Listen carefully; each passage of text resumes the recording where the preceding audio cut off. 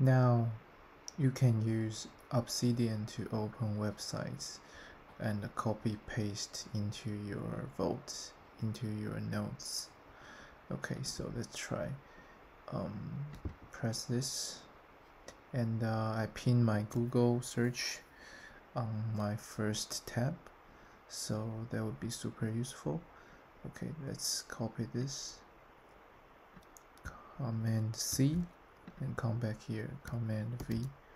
So you can basically really easy to read and take notes here. Okay, this is a new feature of the not yet published community plugin. Let's see, it's called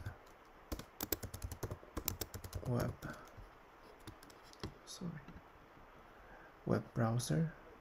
It's done by Dion Triban. I think this one is super useful. I will put the link underneath the information column, so you can download it with Brett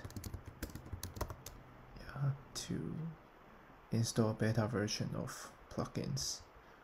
Okay, thanks for watching and see you next time.